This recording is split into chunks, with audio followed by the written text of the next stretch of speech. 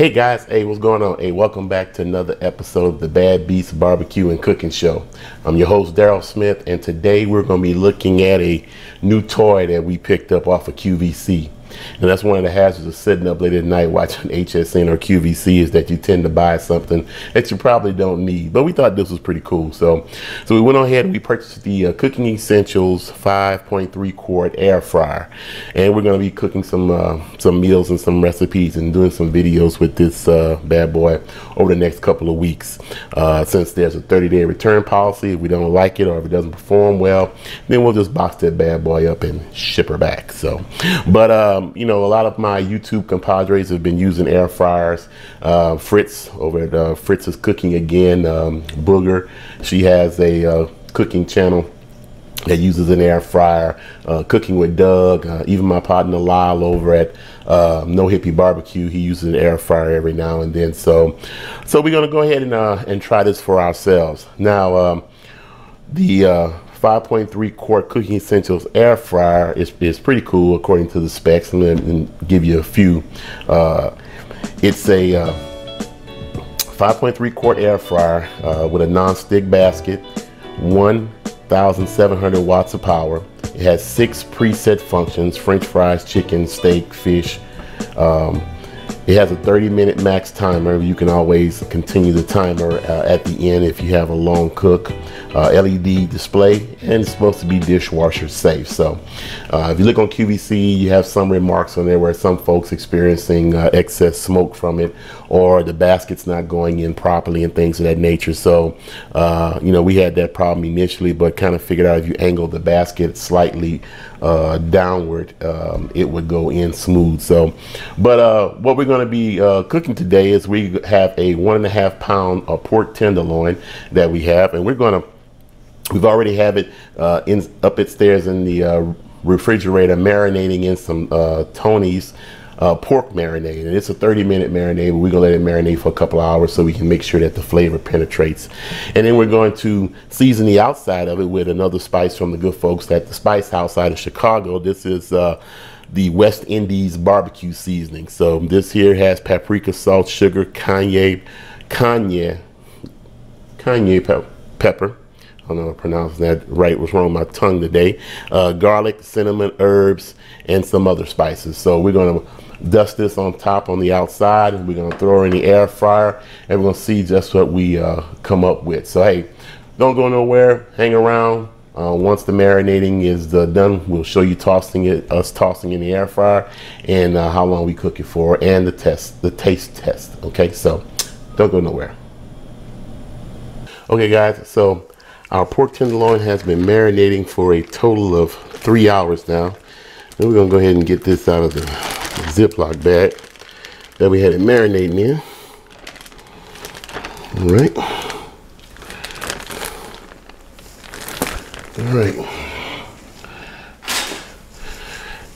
All right. So go ahead and just pat it dry to get some of that excess marinade off. Okay. All right.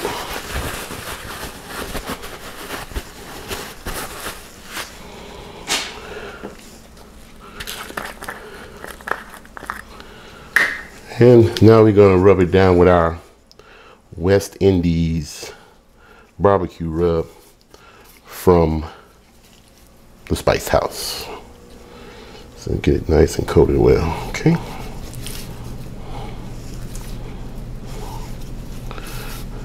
Right. Now remember, a tenderloin is a lean piece of meat, so it doesn't take as much time to cook as a normal pork shoulder or pork butt, just because there's not any fat in it. Okay. All right, we got it ready, so let's go ahead and put it in the basket. Okay guys, so here's our basket. All right, we got our inner basket, and what we're going to do first is, to avoid any smoke or anything that may accumulate from grease burning, what little grease may come off of this pork loin, we're going to pour a tablespoon of water down in the bottom of our air cooker, our air fryer. Okay, then I'm going to take a rack from, this rack is from my pressure cooker, and I'm going to put this down here to keep it off the bottom, which will help a little bit more air circulating around. Okay.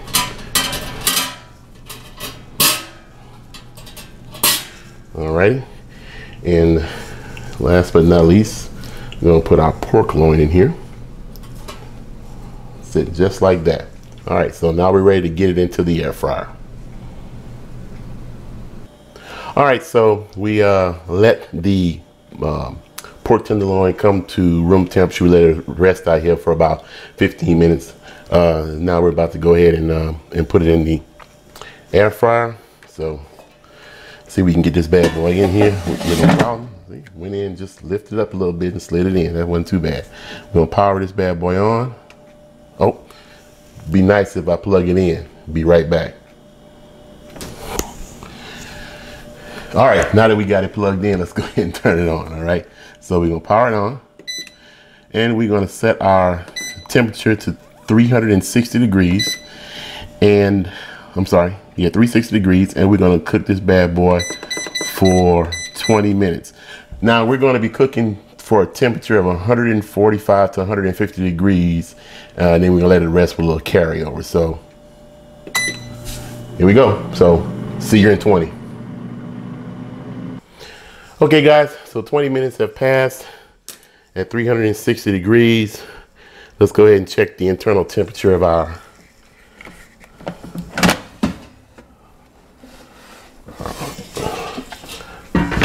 I know you can't see it, but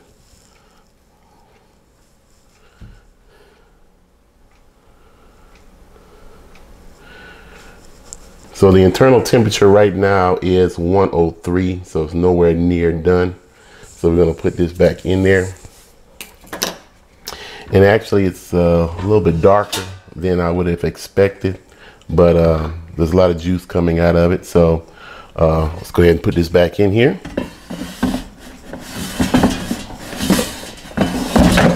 All right, and we're going to give it 370. We'll give it another 15 minutes,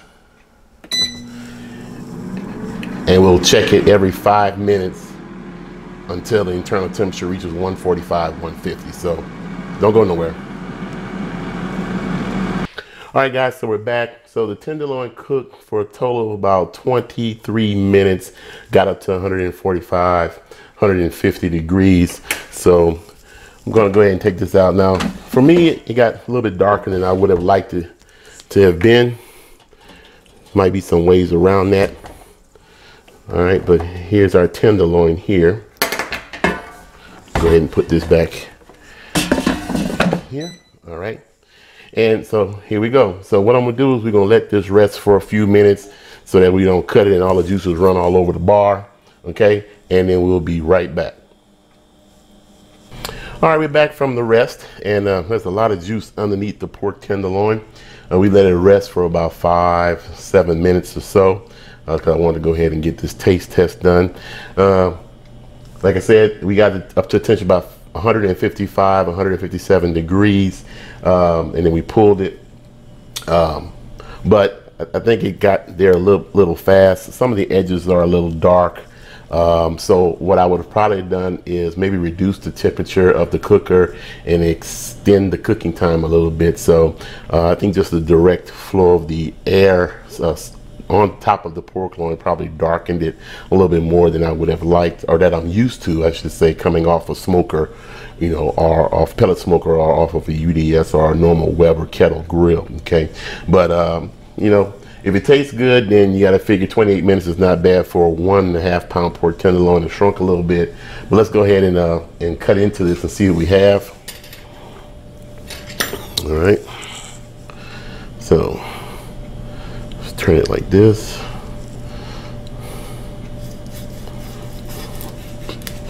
All right, now I can tell you one thing: it is moist. It is really moist and juicy. So couple things that we got to test out here. It did pass the moisture test, that's for sure. Okay,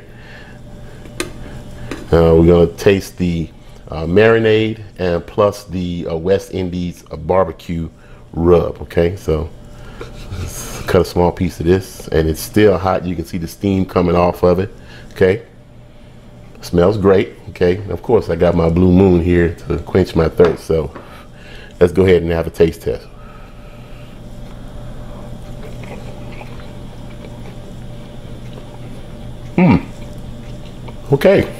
Okay. First, you can't go wrong with any kind of Tony's marinade. That tastes great. And that West Indies barbecue rub gave it a nice little kick on top. Very, very savory, very juicy. Actually, I'm pretty pleased with this pork tenderloin that came out of the air fryer. Bravo. I mean, its juice is running everywhere. You can take this and make a great sandwich out of it. So, excuse me for trying another piece. Oh yeah. I won't even need any kind of sauce or anything with this.